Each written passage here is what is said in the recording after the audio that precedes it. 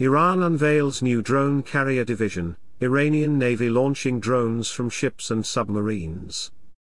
The Iranian Navy inaugural drone carrier division. Iranian state TV showing the Navy launching drones from ships and the submarines. The new division was revealed while President Joe Biden was visiting Saudi Arabia.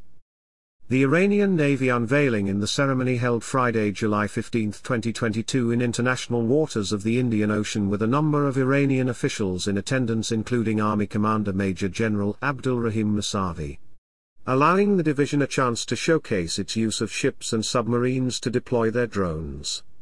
In the ceremony, a Kilo-class submarine designated as Tareq, an auxiliary ship named Delvar, and the landing ship Lavan are present in the ceremony. Iranian state TV claimed that one ship can carry at least 50 drones.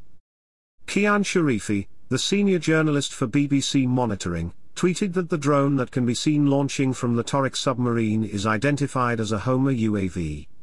However, incredibly little is known about Homer at present aside from it being a reconnaissance UAV, and 2 total drones can be seen on Tareq in photos taken of the event posted by the Mehr news agency.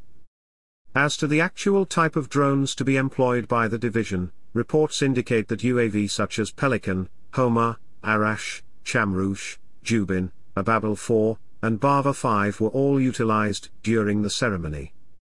Also said to have been featured in the Iranian Navy's drone carrier unveiling was the Pelican 2 drone, a vertical takeoff naval UAV designed to fly horizontally as well as land on water in the event of an emergency.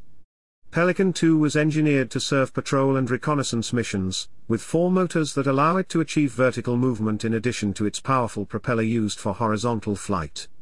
This hybrid configuration is becoming more and more popular for naval applications. While submarine-launched drones are becoming more commonplace, their uses are limited if the submarine has to surface to deploy them.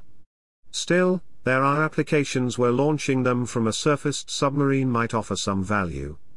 Even developing the capability to transfer small items to and from a submarine via drone can be a worthwhile endeavor. That leaves the Arash, Jubin, Ababel 4, and Bava 5 drones.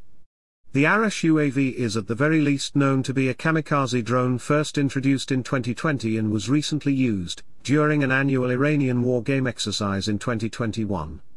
The Ababel 4 and Ababel 5 are Iran's second newest addition to the Ababel family of drones designed by Godes Aviation Industries and mass-produced by Iran Aircraft Manufacturing Industries.